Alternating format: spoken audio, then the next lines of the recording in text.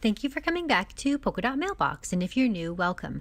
Today I'm displaying for you everything that comes in the Jen Hadfield Patio Party bundle of the week at Polka Dot Mailbox. In this bundle, you will receive these sets of stickers. We have the wooden stickers, as well as the dimensional stickers, and the 40-piece ephemera pack, and the word thickers from Patio Party. The papers that are included in this kit, you will receive 5 12 by 12 pattern papers. They are double-sided. There is Breezy, Welcome Mat, and Backyard Bloom. In addition to that, you will also receive 2 cut-apart pages. This Just For You tags cut-apart sheet and the traditional cut-apart sheet with the sayings called Patio Life. The non-Jen Hadfield items in this bundle are flowers, twine from We Are Memory Keepers, ribbon from American Crafts, and a 7-paper 4x4 gold album with inserts, as well as the Heidi Swap enamel dots.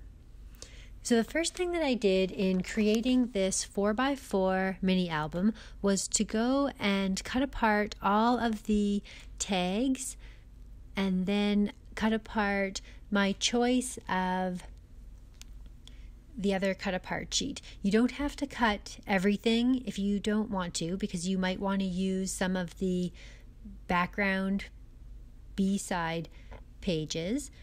But if you cut apart your 3 12 by 12 pages that are pattern papers, and then you cut that first into a 4 by 12 strip, and then cut that down 3 times to create 3 4 by 4 squares. You can do that with each of these 3 patterned papers, the Backyard Blooms, the Welcome Mat, and the Breezy. So you just cut your 4 by 12 strip off of each of them. You cut them down into 4 by 4s, 3 4 by 4s, and then you can cut further into 2 by 2s on one of the 4 by 4s. That way you have all the little background pieces to quickly slip into the pages, and everything is pre-cut, and then it makes it easier for when you're putting your photos in. And you can play with some things, put them into place, and then once you bring your photos in, you can move things around a little bit more. But if you just get some basic background pages completed, then it helps you to put this album together. So I cut apart the tags, and when I did that, I went with my punch and I punched out that center circle, and I also went through and I trimmed off all of those corner edges. So the nice thing about those corner edges is that it left a really cute little design element that you could add to any of the 2 by 2 squares or 4 by 4 pages if you wanted to have little corner embellishments on any of your pages. So I go ahead and cut all of those off, and then I go back and I glue those down to just some of my little 2 by 2s, but you could put them anywhere. So here I've got a quick and handy set of cut aparts all ready to go. And I'm going to go ahead and just use my I don't even use my glue gun for this. I just use my little handheld glue dots there. And then I go corner to corner. You could do all 4 corners. You could just do 1. You could do 2 diagonal. Like, there's so many options, but since they were already pre-cut and they were the perfect little size, I thought they were a great thing to add.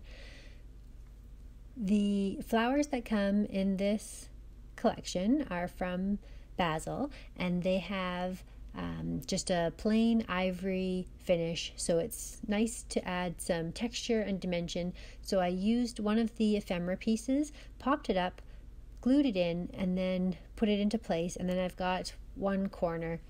I go ahead and add a enamel dot to the center of that, and I'm just going to put together a number of different pieces from the ephemera and create little designs for the pockets. I end up rearranging things a little bit, but once you have the elements designed, you can move things around from place to place. With this one, I used my ribbon to hide the back that was white, so I really liked how that stuck up. I wanted to have some things coming up out of the top of the album, but then it looked sort of awkward on the other side, so I just went in and I added my ribbon. And to finish that off nicely, I went in with an enamel dot and I glued it in place just to make sure that it stayed really nice. And later I go back and I add a twine bow to it as well that adds a really nice piece. So you can pick the sentiments that match your album. I went and lined up the holes on one of the cut-aparts, and it becomes a page in itself, and then you can add something to the back, or you can just leave it as it is.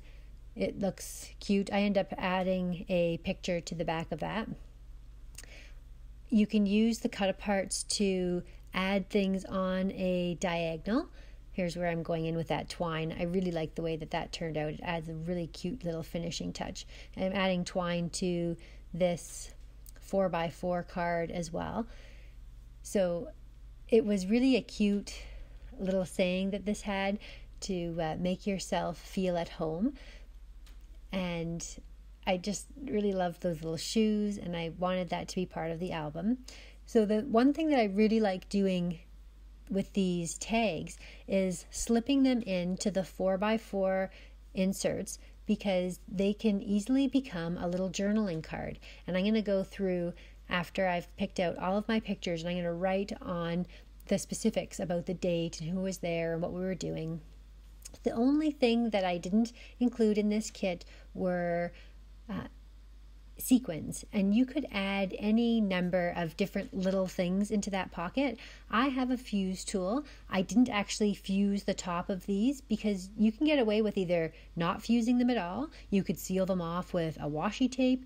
You can sew the edges. So there are so many ways to add sequins or little wooden ephemera or any little bits and baubles that you want to add little finishing things to your pockets. Could be sparkles, whatever it is that you have in your stash. So I'm just showing you an example of how I brought something else in, just a simple little set of sequins that were sitting on my desk. The pinks just happened to match these colors perfectly. And I add a little bit of this twine to this banner ephemera. I really liked the banner ephemera, and I wanted to make it look like it was hanging off the page. And this turned out really cute to just tie up some bows, glue them to the end. I used my glue gun for most things to keep them in place, and it doesn't have any effect on like melting the plastic. It was totally fine. So one problem when you're working with a see-through pocket, you have to sort of design for each side. So here I've designed with the butterfly on the back. I've got that little sentiment, Friends Forever, on the other side, and you can see a little bit of the white. So to hide that, I put that butterfly in place. Again, you can choose the cut-aparts that match your theme or whatever it is that your pictures are going to denote, that you want to have that add a little confetti to each day is a perfect sort of generic suited for all, as well as happy day could be suited for all types of occasions. So I just put a sticker, ephemera, and journaling tag in that one page there, and that page is done. So another handy little trick is to use some of this twine to create a little bow, and then use one of your enamel stars or dots from the Heidi Swap pack to create a little center for the flowers. And then you can Because they're identical flowers, you can use one on each side. And again, if you wanted to slip something into that pocket, you could, if you had like a picture of some flowers that you wanted to just have a little piece of, you could put a little 2x2 picture of that in there. Or if you wanted to put some sequins in, any number of things. I don't end up keeping this background. I was just putting some things together that look good, and then I went backwards with this album. I first did up some pages and then I added my photos, which can be a difficult thing to do, but there were so many like generic summer themes and actually well suited. I just literally grabbed a pack of photos that I had printed off from 2018 and managed to find the exact themed pages that highlighted just some moments of the summer that were good to capture in a little album. So I like that idea where you angle one of those 3x4 cut aparts on a page and then you just cut off the overhang, and it is a cute little background and it adds a nice little effect of interest. Here I used the branding strips that were cut off the bottom of those patterned papers, and I glued them down onto a 4x4 page to create a background. Here again, I'm going to go in and create a little tag journaling spot. These are perfect journaling cards for this album because they have a nice grid line on the back, so it's perfect to write on. And then your journaling is hidden, but it's easy to come out. Like it just pulls right out. You've got the twine or the ribbon to create a little tag. I don't end up using this page in my album because I ended up needing more spots for a 4x4 photo. But the really nice thing about this album, you'll see me do in a little while, is you can easily add in multiple pages. So if you have more photos than you have pockets to put your pictures in, you can create a quick little page of its own, and it works out really nicely. I'll show you how I do that here. I just line up on one of the inserts that come in this collection, and here I wanted to have a edge along the bottom that was a little different, so I cut it a little smaller than I needed so that I could come in and add a little trim that would be the perfect size. And I go ahead and I use one of my border punches from Stampin' Up! To create a little scalloped edge, and then I just glue that in place so that it lines up perfectly with the size of the pre-done pages that are in the album.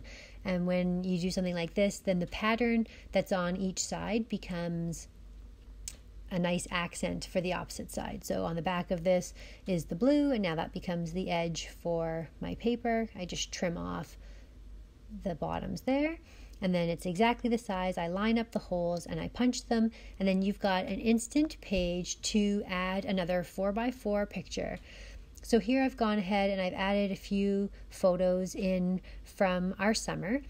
And again, like these were some perfect highlights. Like it really captured a lot of different moments. My best friend from since we were 4 years old came, and she's got a little girl. We celebrated her birthday. That's the family there. And we went to the splash pad at our local marina, and I caught a picture of my daughter running through the fountains.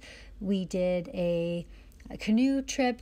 It was a regatta out at camp. I sat on my neighbor's patio, and there's the perfect sticker in these wooden stickers that says relaxing on the patio, and we do that often in the summer.